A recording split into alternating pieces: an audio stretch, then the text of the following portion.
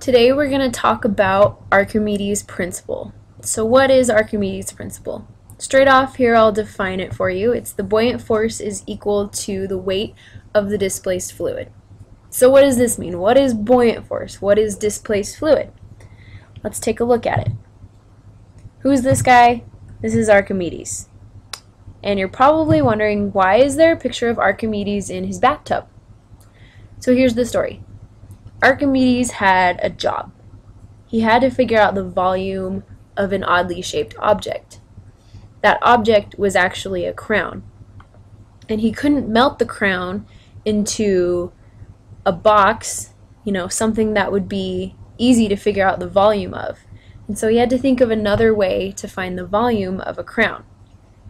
And so one day, he drew a bath for himself and he got inside and he noticed that the water level rose and even some of it spilled over.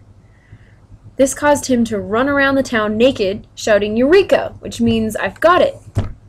He was so excited that he found another way to find the volume of something. Okay, when something goes inside, it displaces fluid. So let's look at what that means. Here we have a ball and a glass of water. If I make that ball go inside the glass of water, the water gets out of the way, so it's displaced. That ball displaces a certain volume of water, and that volume is the same volume of that object. So that's how he was able to figure out the volume of the crown, through displacement. Eureka! Right? So let's take another look at this ball inside the glass of water.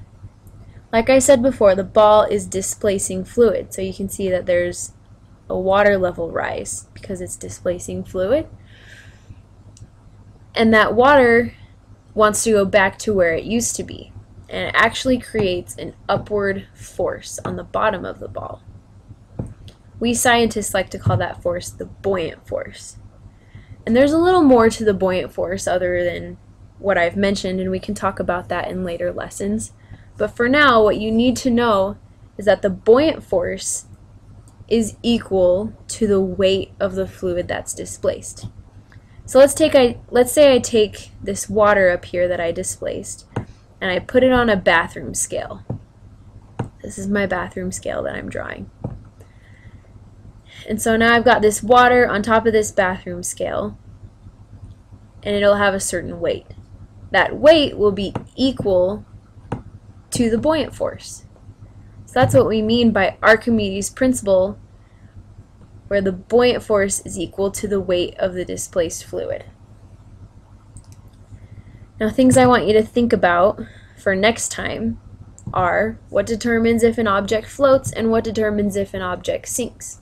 Okay, we'll talk about the buoyant force and the gravitational force and what makes something float or sink and how density of objects influence that.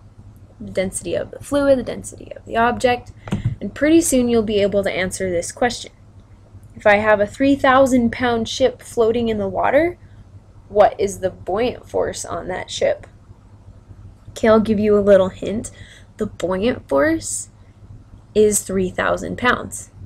Interesting, right? Okay, so those are just some things to think about. Just remember that the buoyant force is equal to the displaced fluid. Memorize that, write it down on your hand, write it down on your mirror, whichever you want to do. Here are my credits. I used Archimedes' picture from Microsoft Clip Art, and I did my own animations with the shapes in PowerPoint. The end.